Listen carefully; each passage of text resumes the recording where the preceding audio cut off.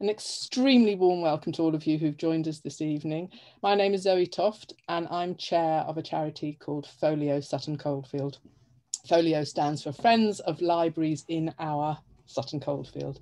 I'm really delighted that you're all here this evening, and I'm especially delighted to welcome Naomi Johnson, our guest speaker for this evening. Now, Naomi is curator at St Mary's College, Oscott, and tonight's talk will be focused on St Mary's College and in particular Pugin. Naomi also has another hat, and that's that she is the archivist for the entire Catholic Archdiocese of Birmingham. She might mention that, but just that it's actually much larger than Birmingham. From the sounds of it, having talked to her, it covers, I don't know, miles, the country or something. It's huge, so she's got a tremendous broad knowledge that she's bringing to tonight's evening. I'll also just say that I'm delighted Naomi's a Sutton girl. She grew up here in Sutton, so she's got lots of links to the town. So without further ado, yes, I shall hand over to Naomi and her talk, and all sit back and enjoy, and please do submit questions as we go through. Thanks very much. Over to you, Naomi. Thanks, Zoe. Good evening and welcome to you all. I don't know if I should be feeling a bit of pressure having the largest number of people online so far, but I am delighted to be here this evening. Thank you for the invitation, and I hope that I can give you all a bit more of an insight into St Mary's College, into the role of Pugin at St Mary's College, and what we like to call the legacy of faith. So as you are aware, my talk this evening is going to focus on St Mary's College, Oscott. For those of you who are Sutton residents, you should know the area. The college stands on approximately 50 acres of grounds on Chester Road between Oldie and Hall's Garden Centre. And my role at the college, as Zoe has said, is that of curator, which basically means that my primary responsibilities are for the cataloguing, research and management of the historic collections, oversight of the maintenance, restoration and conservation of the building's historic fabric, research and coordinator of the public tours. And as Zoe's also mentioned, I complement that role with being the archivist for the Catholic Archdiocese of Birmingham. So suffice to say, there aren't enough hours in the day. This evening's presentation, I aim to divide roughly into three areas: Catholicism and the development of seminaries, Pugin and the college, and finally, the legacy of faith. In order to explore the rich history of the college, which henceforth, forgive me, I will refer to as Oscott or Oscott College rather than its formal title, we need to take a quick overview of Catholic history, especially Catholic history in England. So Oscott is a seminary, which is taken from the Latin seminarium, meaning a seedbed, and it's a place which brings together men for formation as priests, a practice which dates from the 16th century. During the 16th century, it was illegal in this country to be Catholic and priests were outlaws. Thus, the training of priests moved to the continent in establishments which sprung up to house and protect Catholics who had fled England. These first seminaries, or colleges as they were called, continued to train men until changing circumstances at the end of the 18th century made it possible once again to practice Catholicism in England. Catholics returned to England en masse with the First French Revolution, when they experienced a second persecution and were forced once again to establish their centres of faith of education. Oscott was one of the first new centres in England, opening its doors in 1794 in buildings not far from the current establishment, in a house which is now occupied by Maryvale Institute in Great Barr. The buildings were left to the local Catholic community by the last owner, a priest called Andrew Bromwich. Bromwich had been arrested for practicing his faith and was fortunate to be one of only a handful never killed. He returned to the Midlands and his home to create a safe centre for priests and Catholics returning from the continent to gather and further their training. As a result, Oscott rapidly became known in England as a centre for the revived faith, and the first priest to be fully trained in England since the Reformation, Francis Martin, was a product of Oscott, ordained from the college in 1805. The college, still based at Maryvale, also contained a school for boys, and it outgrew the site by the 1830s. So, with a growing confidence in the re-establishment of the church, Thomas Walsh, who was the bishop in charge of the Midlands, decided to celebrate by building a new Oscott college. His plan was almost reckless, and in a letter to his patron and supporter, John Talbot, the 16th Earl of Shrewsbury, he stated that it is a most arduous undertaking, the erection of a new college, to provide a greater number of clergy adequate to the growing wants of the mission, and to give them a more finished education suitable to the times, and which gives an advantage that the contracted limits of the old college did not admit of. An area of land called Hawthornbrook Farm was purchased in March 1835, and a local architect, Joseph Potter of Lichfield, was employed to create the new seminary. The site, now enclosed on every side, was chosen for its remote spaciousness and was described by a student of the time thus: "There was hardly for miles around a human habitation, neither was there a tree to be seen, save for an old and shapen thorn, commonly called the beggar's bush, which serves as a forlorn landmark to the traveller on his weary trek across the lonely waste of Sutton Coldfield." Joseph Potter was, until Pugin's arrival on the architectural scene, the man to go to for ecclesiastical buildings in the Midlands, although he mainly did repairs and not construction for new buildings. Potter was already in his late 70s when he was commissioned to build Oscott, and his commission appears to have been secured by his friendship with Dr. Kirk, who was a former student of the old college and a substantial benefactor who had considerable sway over the bishop. The original estimate of the building costs was £19,045, 16 shillings and 3 pence. However, Potter's practice was outdated, and as he acted as an architect, clerk of works and a contractor, a method which was both confusing and unheard of by this point in history. The contract was therefore far from successful, and when Pugin came to the college in 1837, it was the beginning of the end for Joseph Potter. Despite Pugin's presence at the college, it was almost another 2 years before Potter was released from the contract. Ultimately, the young and untried Pugin couldn't have managed a project which was ultimately worth over £25,000. Although by the time Pugin left Oscott 2 years later, this was no longer the case. When Potter left the site, the building shell was complete and the fittings were well underway. Now, forgive me, it's at this point that we have to pause and divert the story somewhat in order to introduce Augustus Welby Northmore Pugin. And in order to fully comprehend what drove Pugin at this stage, we have to look back on his life. Pugin was born into an unusual family, and it was always clear that he was never going to follow the social norms. His mother was from a well-to-do family, whilst his father was an artist who had escaped the French Revolution. He grew up in a world of contrasts, the wealth of his mother allowing them to live a good, if not extravagant, lifestyle, whereas his father's artistic tendencies led to flights of fancy and spontaneous sketching trips back to his beloved homeland of France. By the time Pugin was a teenager, he had an extensive but far from standard education and a religious upbringing in the strict style of Protestant Low Church, which was as far from the wondrous faith of the medieval buildings which inspired him as possible.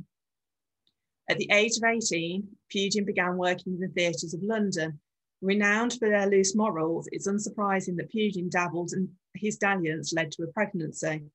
He married Anne at the age of 19, but it was to be a brief marriage as she died in childbirth, leaving behind their daughter. It was the start of 2 years of tragedy in which he then lost his father and mother. And this is the turning point in Pugin's story. About the same time, Oscott enters in.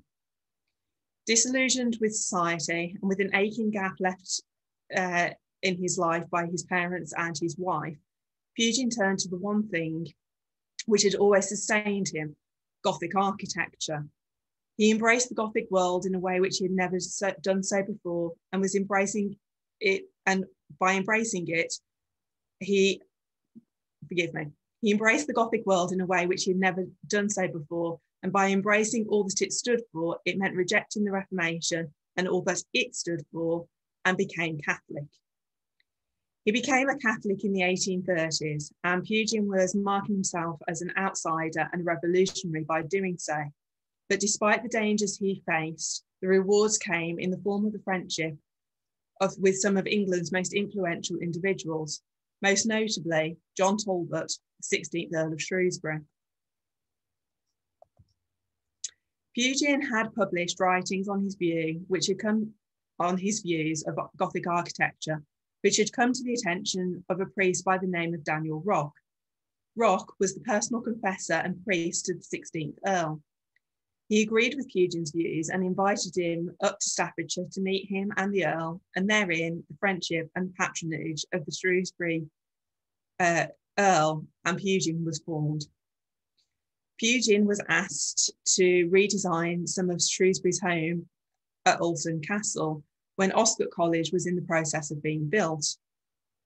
Shrewsbury was a primary benefactor of the college and a good friend of the bishop, so it's unsurprising that it took little persuasion for Walsh to accept Shrewsbury's proposition that Pugin was the man they wanted to decorate the chapel.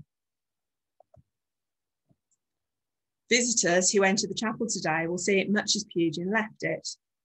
Pugin was working in the drab, cheerless world of the industrial Victorian cities when he realised the power and colour of imagery in stirring people's hearts and inspiring them. Despite the excitement Pugin must have felt about being involved in the most ambitious Catholic building then under construction in England, he must also have felt confined by Potter's classical composition, which was so far removed from the picturesque medieval buildings he wanted his work to emulate. Nevertheless, in those early days of his career, his taste was sufficiently eclectic and eccentric enough to overcome the classical composition he was working with, mixing Baroque altar rails, stalls and candelabra with true Gothic pulpit design and altar ensemble. His bill in 1838 for the furnishing of the college chapel was the enormous sum of £2,575, 3 shillings and 3 pence, the equivalent of building and furnishing a parish church at that time. The college was already in debt due to the overspend by Potter, and the majority of Pugin's costs were covered by Shrewsbury himself, who was not only patron of the college, but Pugin's sole benefactor. The chapel, despite later repairs and rearrangements, remains to be one of Pugin's most exciting and refreshing interiors. It's also a testament to the relationship Pugin built in the Midlands, as he persuaded industrialists such as John Hardman, George Myers, and Herbert Minton to join his vision. The chapel boasts some of the earliest examples of workmanship by these key figures, but also later additions by the same families, providing a tactile and tangible reference to Pugin's legacy and the strength of the friendships forged between the college and those who worked for it. A quote from Pugin in 1851 said a few years after his work at Oscott could, however, be easily applied to his time and his vision for the college. I quote, "I am a builder up of men's minds and ideas, as well as material edifices, and there is an immense work and moral foundation required before they are prepared to receive, understand, and practically realise the glories of Christian art." The chapel story is, however, one of contradictions. Despite being the showpiece of Catholic faith for Pugin, from which he won numerous commissions, it's also one of his forgotten works. This may in part be due to the fact that he did not design and build the chapel, and also that the college is not a public building and thus has remained relatively hidden. Whatever the reason, the history which has been revived is often full of half-truths, with key names being overlooked as much as Pugin was for many years. One of these key names was the maker of the chapel's main windows, which a gentleman called William Warrington, based in London. Warrington was a vital figure in the revival of medieval stained glass making methods, which Pugin felt to be so important in his reanimation of the Gothic style. 3 apse windows were designed by Pugin and portray the Virgin Mary, crowned as Queen of Heaven, bearing the infant Christ. She is flanked by St. Catherine of Alexandria, St. Cecilia, St. Gregory the Great, and St. Thomas Becket. Sadly, Warrington's contribution to the college is often overlooked, despite the fact that he remained a key contact of Pugin's for many years.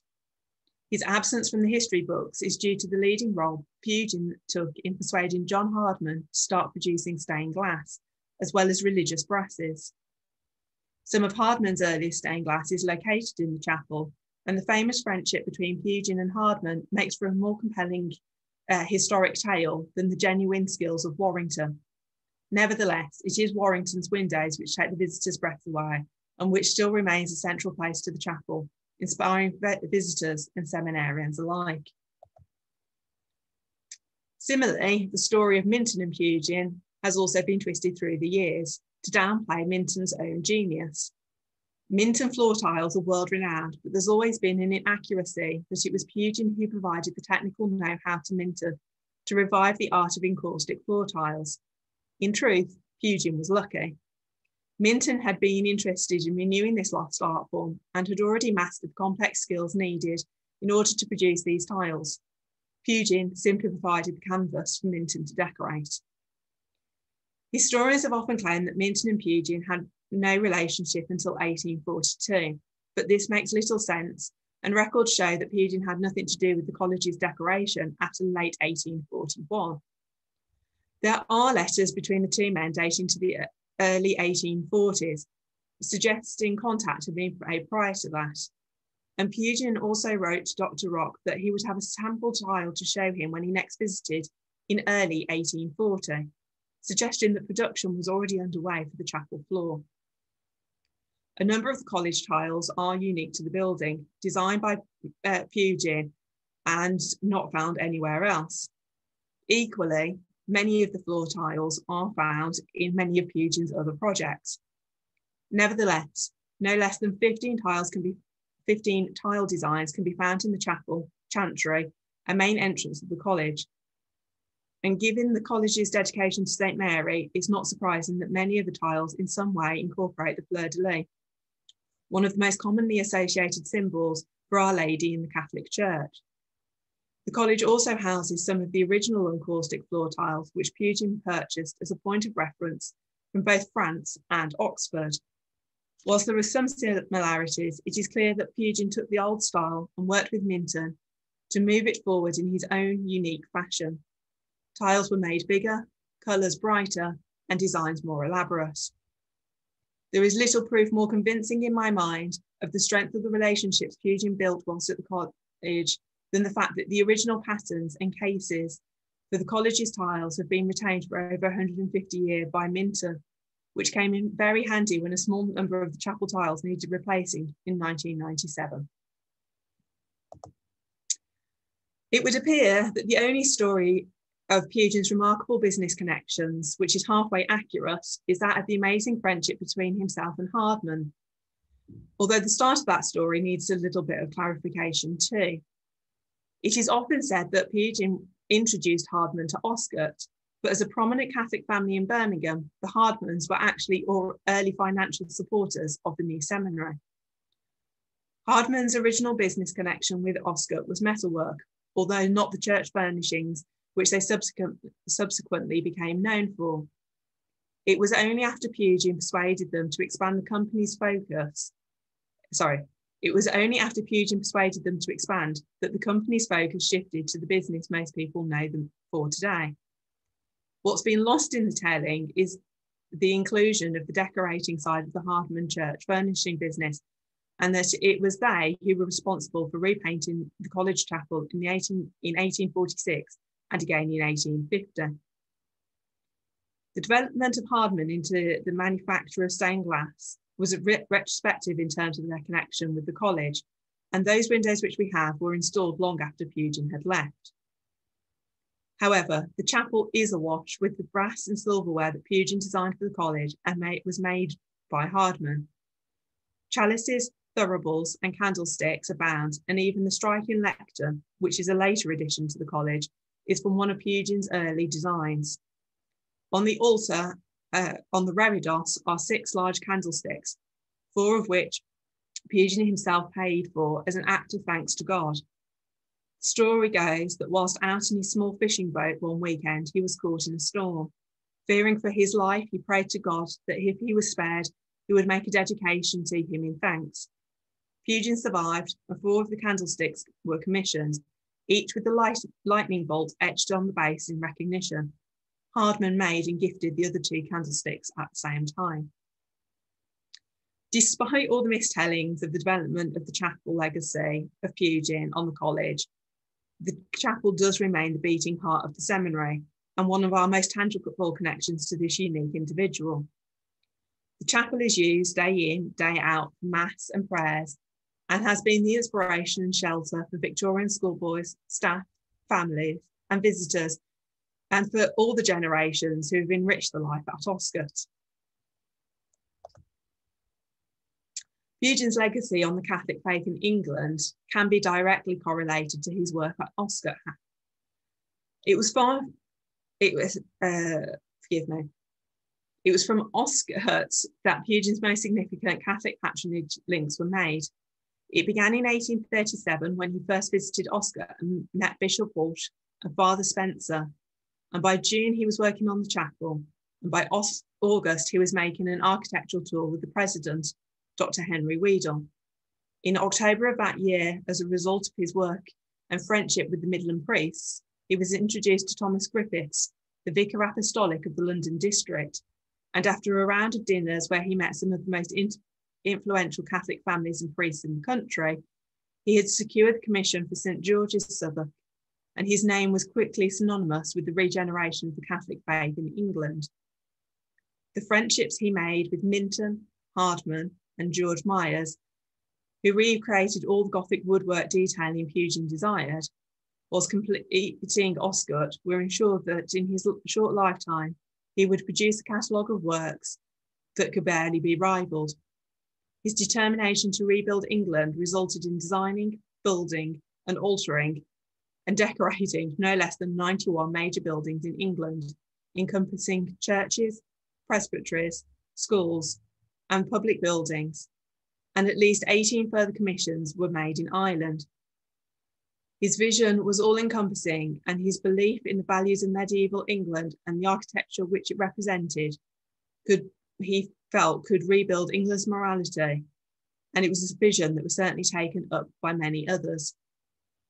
Oscott was the grounding for his success. If I may indulge you all with a metaphor, the college was the soil in which Pugin planted the roots for his mighty oak to grow, and throughout his own lifetime, he would ensure that he was never to be forgotten. His dedication to the site, which launched his career, led to later additions at the college being undertaken by his son, Edward Pugin, and his nephew, John Hardman Powell. But his name was also to become known outside of the Catholic circles as a result of his time at Oscott. He shared his energetic zeal of the re-establishment of what he deemed true Christian architecture with the students, and he lectured them informally until he was granted the title of Professor of Ecclesiastical Art and Architecture as a result. His lectures were published first in his book Contrasts, and then later in 1841 in the book True Principles. Whilst his architectural glory should well be remembered, Pugin's legacy to the Catholic faith was left in another form at the college. As I previously mentioned, Pugin lived at Oscott on and off until 1842. And when not engaged with the decoration of the chapel or giving lectures, he began to establish the college museum. He had a twofold aim. Firstly, it was a means of preserving and displaying objects of Christian art, mainly from the medieval period, for the benefit of college members and their visitors. Secondly, it was to inspire visitors to an appreciation and understanding of the Christian message that objects reflected. By entering into the imaginative world of Christian art, the visitor could be brought to a deeper appreciation of the faith that inspired it. A letter which Pugin wrote to his friend in June 1839 as to his endeavour is somewhat revealing in what he wrote. We shall have a school of art at Oscott after the vacation and a very interesting ecclesiastical museum, which I shall be arranging during the vacation. To these, any of the boys in the school may have access at stated periods and under certain regulations. I hope great things from these, as I think it will inspire the rising generation with true taste and make them duly appreciate the works of their Catholic ancestors. I hope they will profit much from all these restorations. Each in their respective states may do much for future times. The greater part of the present generation are sunk in hopeless apathy or decided bad taste, but much may be done by the rising youth. Every effort should be directed to them. I leave it to you to decide whether the sentiment of decided bad taste is as true now as they were then. Pugin brought to Oscott not only antique furniture and books, but architectural and decorative details to illustrate his lectures and enlighten the students. Museums of architectural fragments, casts and prints were not only essential to ensure correct medieval details, but also a working aid to Pugin's practice. It was only by such careful study of these authorities that the decorative world of the medieval ages could be reanimated.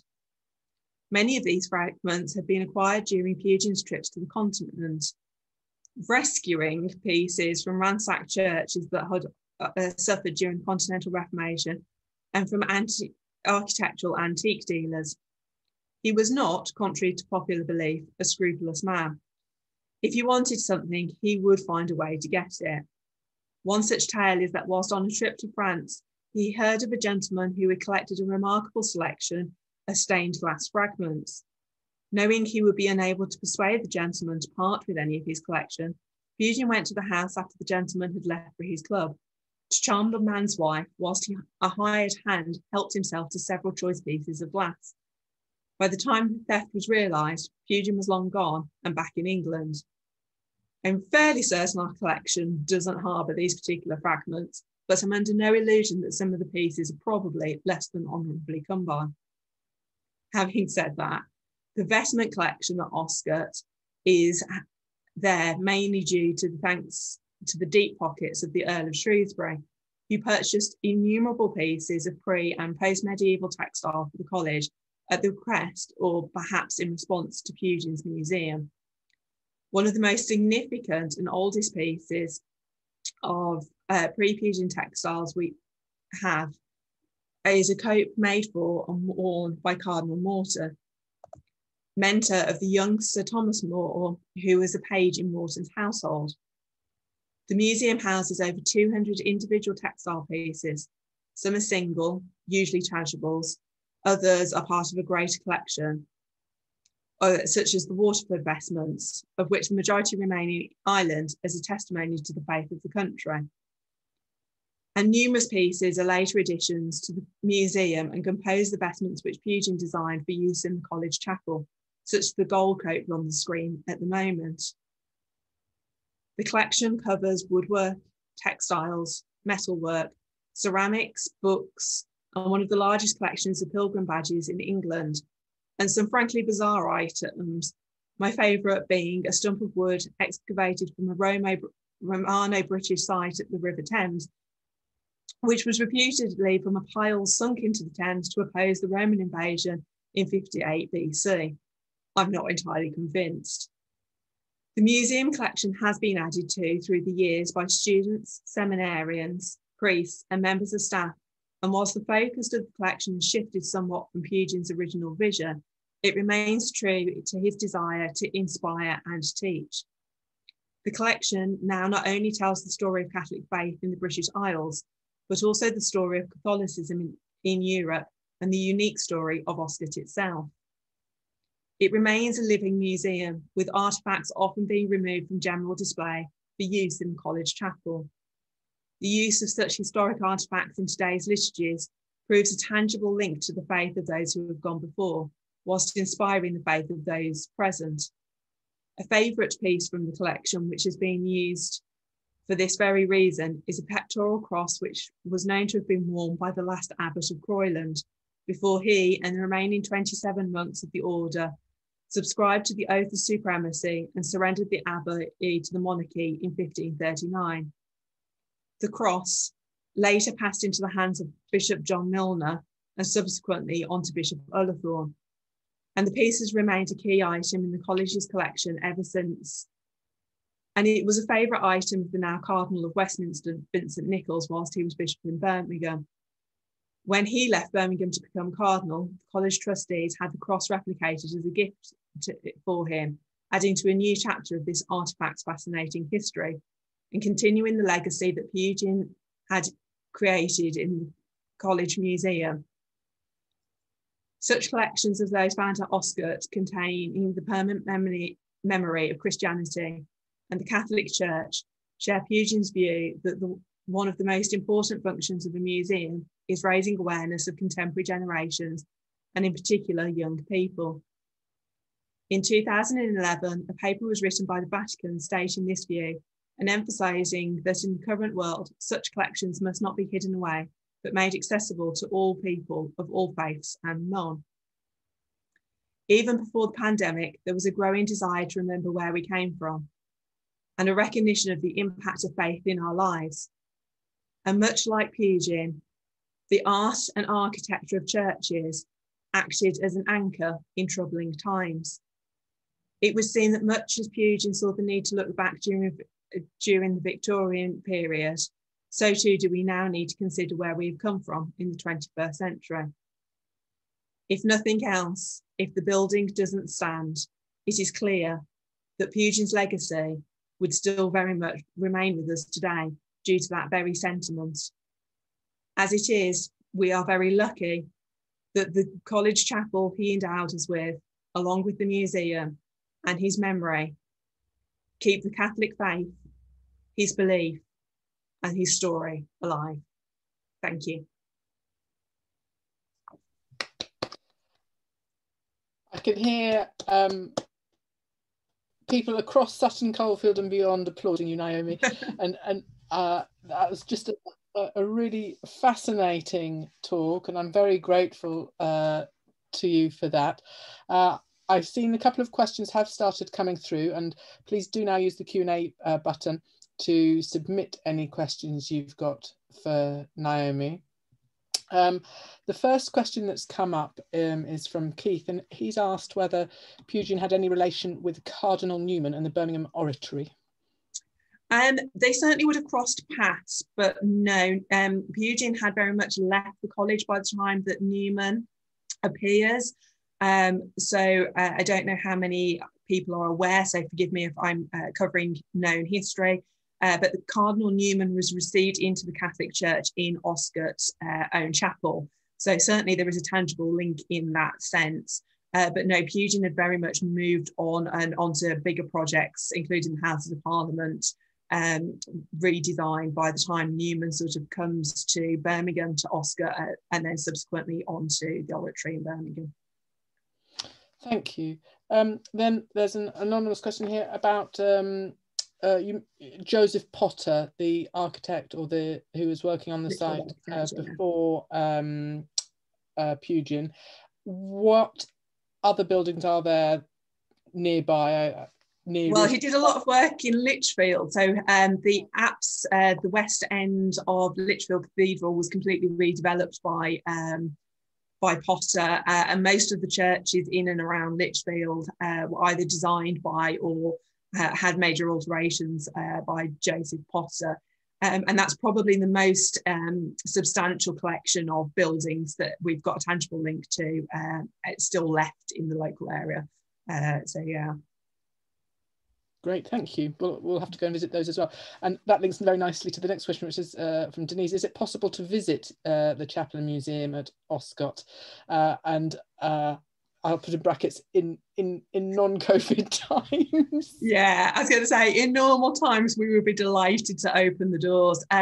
Do keep an eye on the college's website in normal times, and we hope, therefore, from sort of September onwards. We do public tours on a Wednesday afternoon. They take about 2.5 hours. And you see not only the chapel and the museum, but also other areas of the college building. And as all good tours should do, we finish with homemade tea and cake. So yeah, we're normally open for business, but do keep an eye on the college website. As soon as we have new dates, they'll be on there. Fantastic. I feel there might be a little reunion of people tonight coming to the first one. I'd be delighted to welcome you through. Fantastic. So Marian's asked, how much was Pugin influenced by other medievalists, for example, William Morris or other medievalists of the time? Not massively, although there is evidence of cross-conversation and cross-connection. But Pugin was really quite singularly minded in what he thought should be the revival style, the Gothic Revolution, and pretty much everything he published was this is how we're currently doing it wrong and this is how we should be doing it. So he wasn't particularly swayed or influenced by the views and the visions of others. But the businesses and the connections that he made, people like Hardman, like Minton, obviously worked closely with a lot of other architects of the period. And so there probably was a lot of kind of cross-design, cross-comparison conversations happening, even if it wasn't sort of an intentional sit-down discussion of views. But as I say, Pugin pretty much was non-stop. I'm not convinced the guy ever slept. So certainly didn't have time for lots of extensive conversations with people of opposing views to him. Yeah. Okay, interesting. Anne's asked, what other churches did Pugin design? And I'll just sort of put in brackets that we might be able to go and visit. So sort of within, Yeah, okay. In particular, did he design Sutton Holy Trinity, so the Catholic Holy Trinity, I imagine Anne means? And if not him, can you tell us anything of the architectural history of that building?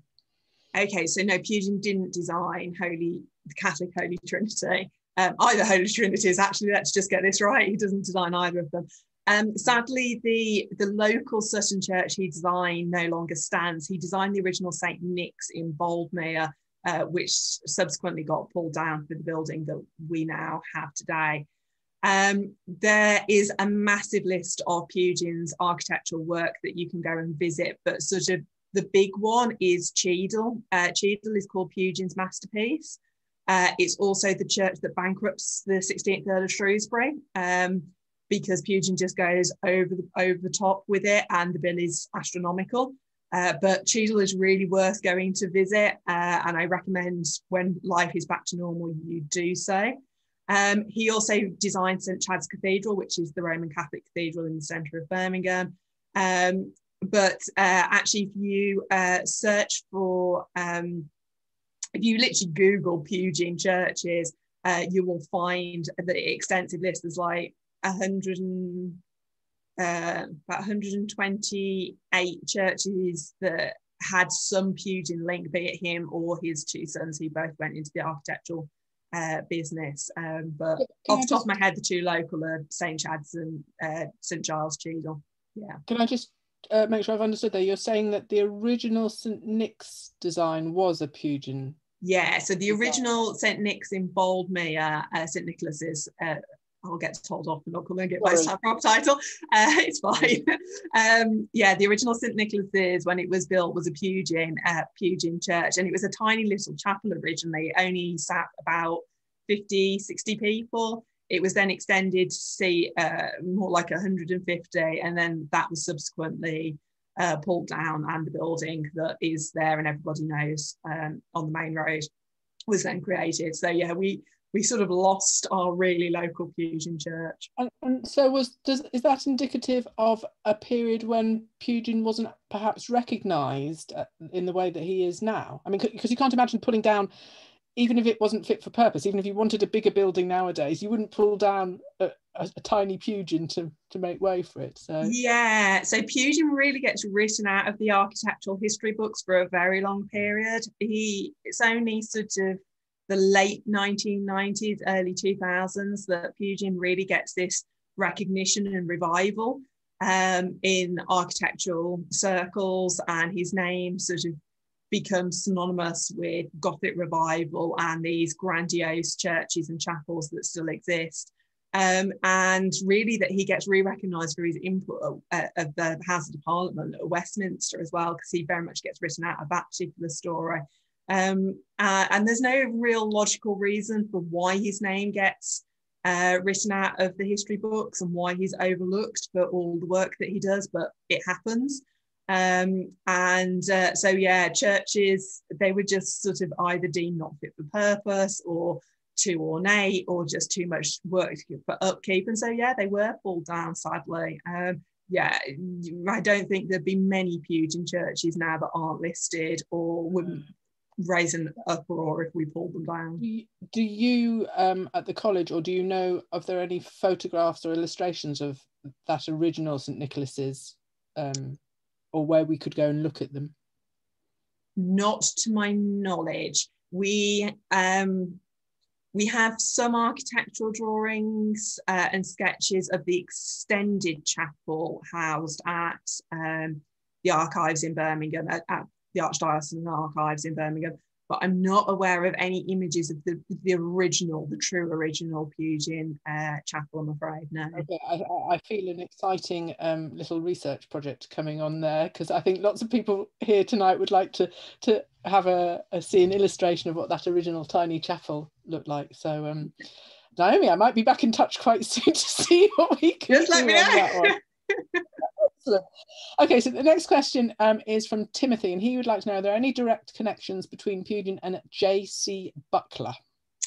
Now, I'm afraid I don't know who J.C. Buckler is, but I'm not aware of any. It's a connection that I've looked into a couple of times, but I've yet to find a little who is Mr. Buckler. Now I'm hoping we are talking about the same J.C. Butler, but J.C. Butler, or certainly the gentleman that I'm referring to, was an architect from the same, well, slightly later in Pugin's life, but same period, who became quite synonymous with building Catholic churches. Certainly at home here in the UK, but also in Ireland.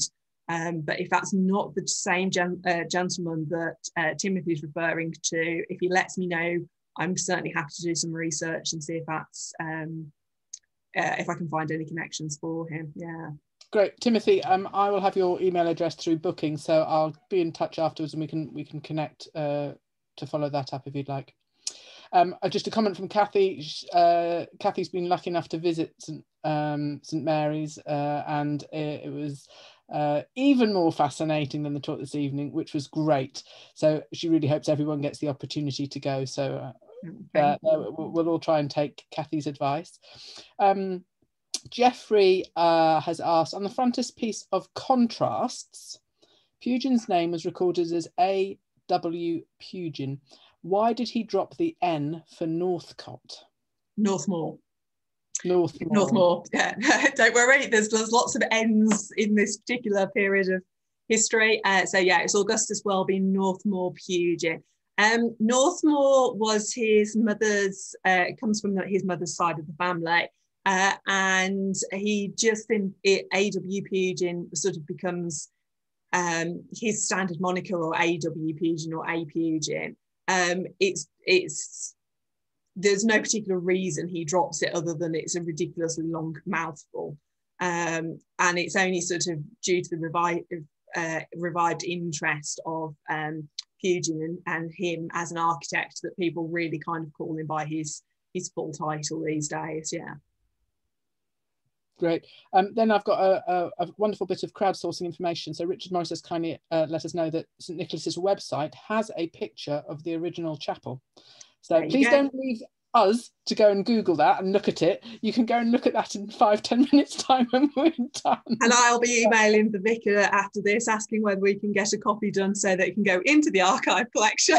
Fantastic. My work is never done. Brilliant. Francis has asked, have you witnessed the impact of the beautiful objects in the chapel or museum on children when they visit? Yeah, I mean, like everything, take this as in normal times. When we have children visit, we have an academic outreach programme normally in June where we have 8 days of 100 children through the doors every day. And there's an almost revered silence when they go in. I mean, these are year 5, year 6 for the most part that come to visit us.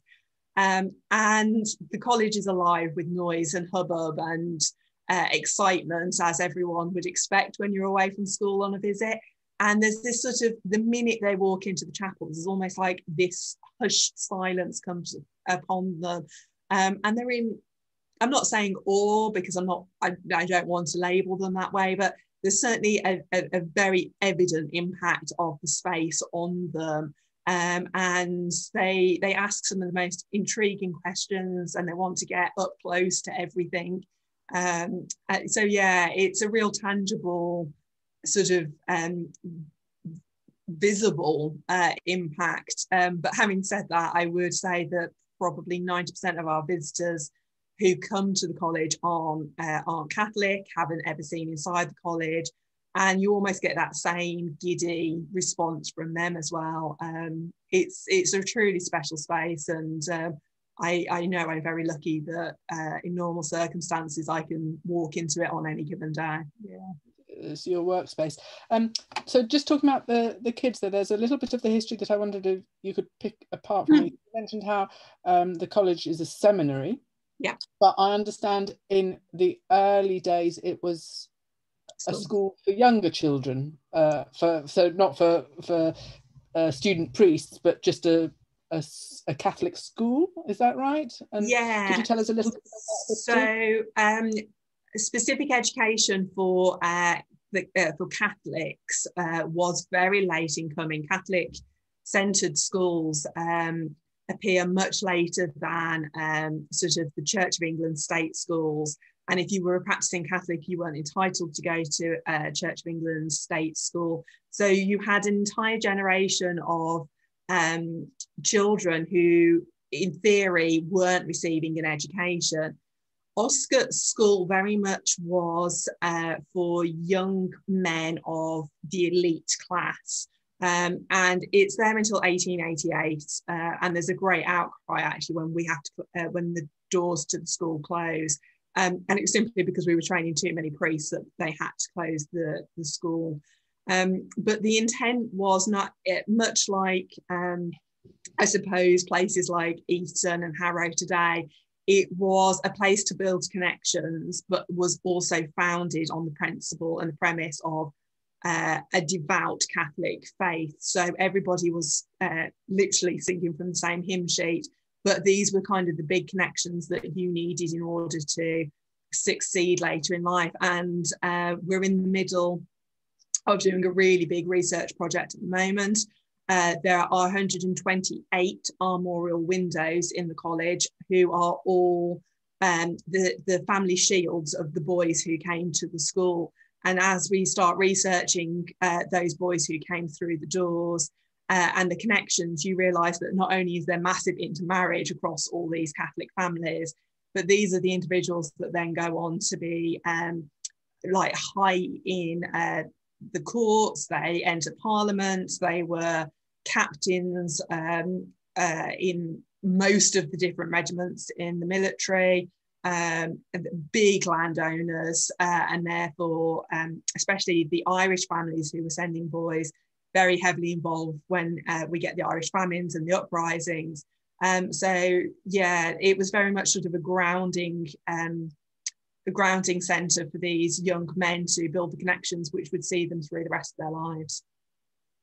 And those buildings that were the school buildings are now part of the seminary. They're used as... They always were. So the building as it stands now, let me find the plans.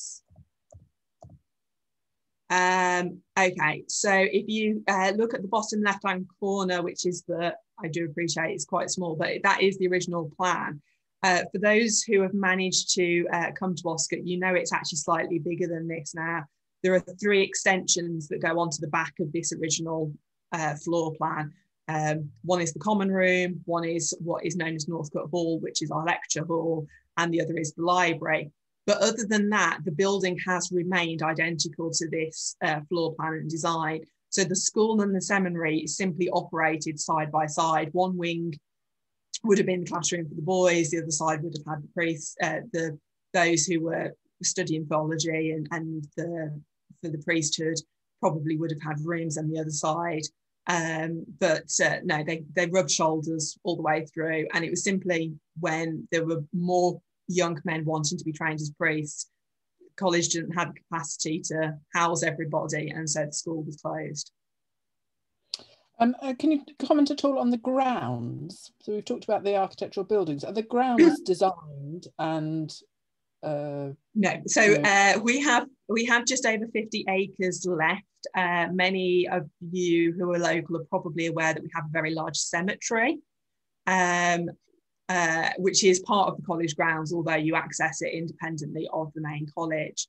The land that was purchased was more like 200 acres. It supported multiple small farm holdings, as well as housing. But the land was compulsory purchased through by the City Council in the 70s and the 80s as buildings were needed and development happened. So the college sold the vast majority of its land to the City Council. And actually, if you look at any of the, if you look at the housing estate that sits directly below the college, if you go down College Road and turn into the estate on the first left, all the roads around there are named after individuals of Catholic Church at that time. So I think there's a Pugin Close, there's a Walsh Road, there's a Northcote Drive, and it's all named after individuals who were influential in not only the re-establishment of the Catholic Church in Birmingham, but very much in the development of Oscott College. So we lost the land, but the legacy lives on. Wonderful. Kathy's just wants to encourage people also, if they're interested and when it's possible, to go to Kent, and she says you can go around Pugin's house in Ramsgate. Yes. And that's a very special experience. So. Yeah, and I believe the chapel, the private chapel there is now open to the public as well. That's been closed for a little while, having restoration work done on it. So another on everyone's long list of things to do when we can travel. Okay, well, that's it for tonight. I think we've answered everybody's questions that have come through this evening. It's been really I mean, I have to say, I've never been to the college. I've been past it thousands of times on the bus, but now I'm really extremely keen to come and look around it and be in awe, probably. Certainly I'll appreciate it all with a new sense. So on behalf of everyone who's come this evening, I'm sure that all the audience would like me to thank you, Naomi. It's been a really fascinating talk, inspiring and exciting, and great that it's right on our doorstep. And I think also lots for us to go away that we'll want to follow up, you know, the different Pugin links, some of them locals, very local, the Lichfield links as well. So that's always nice when you go away sort of excited about going to do more and see more. So on behalf of everyone, thank you, Naomi. Yeah, you're welcome. Thank you, everyone. Brilliant. So it just remains for me to say to my audience this evening, thank you very much for joining us. I hope you all stay safe and stay well. I hope many of you will join us in a fortnight's time for our talk on the archaeology of Sutton. Now, if please, I'd invite you to go and do whatever's next on your plan for the evening. Naomi and I have to stay online just to briefly wrap up our evening, but if you leave, you'll get the little brief survey that helps us plan our future events. So thank you. Good night, everybody.